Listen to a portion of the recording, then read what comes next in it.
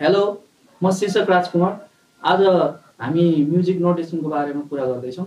हामीले यो सिक्नलाई सजिलो हुनको लागि चाहिँ म्युजिक नोटेसनको बारेमा केही बुझ्यौँ भने हामीलाई सिक्न सजिलो हुन्छ।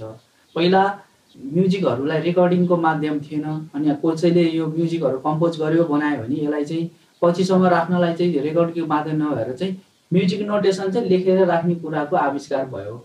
म्युजिक नोटेसनमा चाहिँ सिम्बलद्वारा म्युजिकको टाइमिङ र पिचलाई चाहिँ उतारिन्छ र पछि यही हेरेर चाहिँ अरूहरूले पनि बजाउने गर्छ। यो चाहिँ पहिला रेकर्डिङको माध्यम नभएको कारणले चाहिँ यसलाई यसरी नै राख्नुपर्ने हुन्थ्यो र यसरी नै यो म्युजिक नोटेसनको विकास भएको देखिन्छ।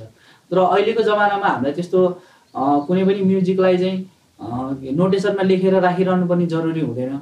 अब हामीले सिक्ने बेलामा चाहिँ कापीमा लेखेर राख्यो भने चाहिँ हेरेर बजाउनलाई सिक्नलाई अलिक सजिलो हुन्छ। मान्छेसँग एकअर्कासँग कम्युनिकेट गर्न सजिलो हुन्छ, म्युजिक बुझाउन पनि सजिलो हुन्छ।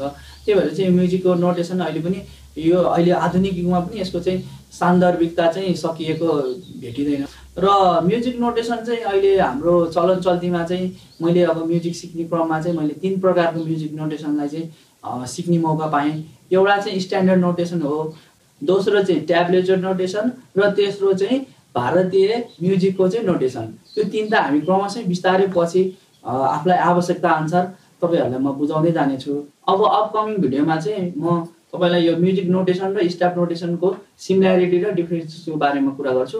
अहिलेलाई थ्यांक यू, बाई।